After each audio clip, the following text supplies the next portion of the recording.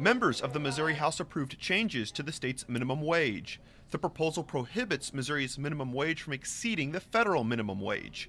In 2006, Missouri voters approved a raise to Missouri's minimum wage, which included a cost of living adjustment. The proposed legislation removes that cost of living adjustment.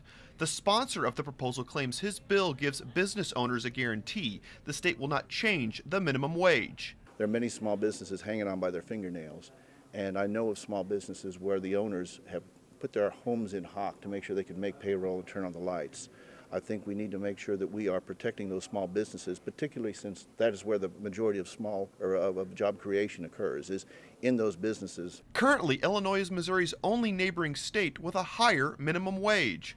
Opponents argue the proposal gives citizens less certainty in an uncertain economy. We're not even giving anybody a raise, Mr. Speaker. All we're doing is saying that the next year they could purchase the same goods that they could purchase the year before based on a cost of living increase. Lawmakers approved the minimum wage proposal with more than 90 yes votes. The bill now moves to the Senate for consideration. Reporting from the state capitol, I'm Jonathan Lorenz.